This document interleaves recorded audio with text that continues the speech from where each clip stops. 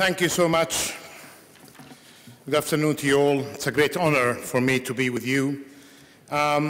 This is a COP of implementation and a COP of many firsts, including addressing issues related to agriculture and food in a substantive manner and approach linking climate action to food security and agricultural productivity. We are required today to deal with many challenges, including the challenges associated with the agricultural system, food security, and prepare adequate finance for that all.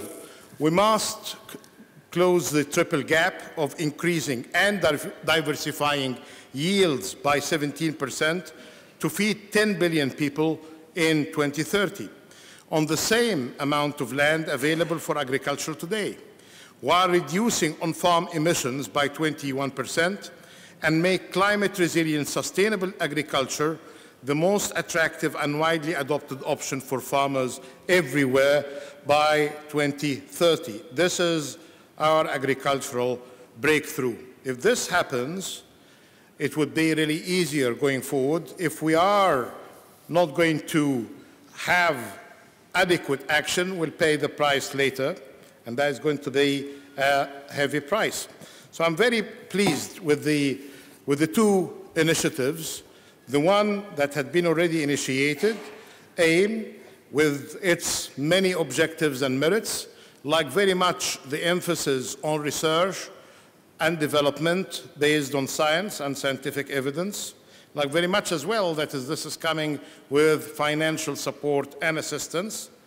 And those two aspects, finance and research and development, are dealing with two of the three challenges that are being put by the French-American Nobel Prize laureate in dealing with climate action and sustainability at large by fighting extreme poverty. She said, in order to achieve our objectives, we need to be dependent more and more on science, and we are trying to do that through innovation. She said that we need to have adequate finance. We have some finance. We don't have adequate finance yet.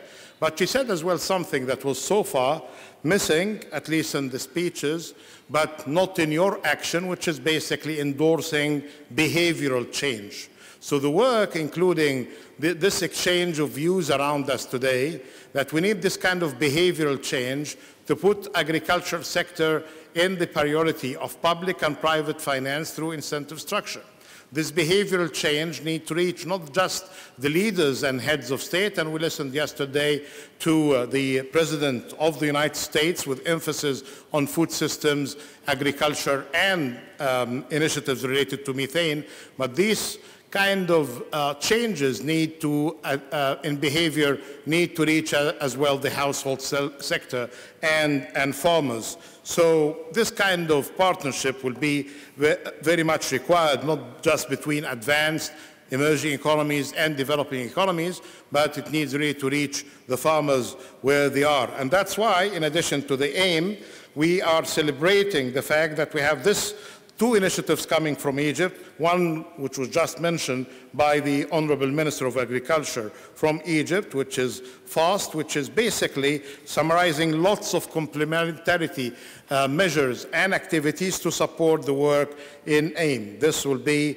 very much about climate resilient, sustainable agriculture to be supported in different elements here of work that covers the resilience in investments as it should be. The Food and Agriculture for Sustainable Transformation, FAST, was launched already under the auspices of the Egyptian presidency of the COP. Happy as well, this is the second initiative, which got some great traction yesterday, and I'll stop in a few seconds after describing its elements. You'll be pleased as agriculture sector and food sector leaders that the first of the Sharm el-Sheikh agenda for adaptation that was launched a couple of days ago and announced by the Minister of Foreign Affairs.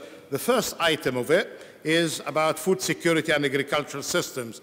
It has global ambitions, but it has regional cooperation elements. It has a focus on national priorities, and indeed, it's very much localized at the farm and the household level. It's supported, naturally speaking, by investments in water and nature systems. It requires dealing in a different way with human settlements in rural areas, and it's dealing as well in farms close to coastal and ocean areas with infrastructure systems, resilience investment, cross-cutting planning. This is the point raised earlier by the Secretary of Agriculture from the United States and as well from the UAE. And indeed, it needs cross-cutting finance and investment. This holistic approach to finance, not just climate action, get that where it belongs to the SDGs, Sustainable Development Goals.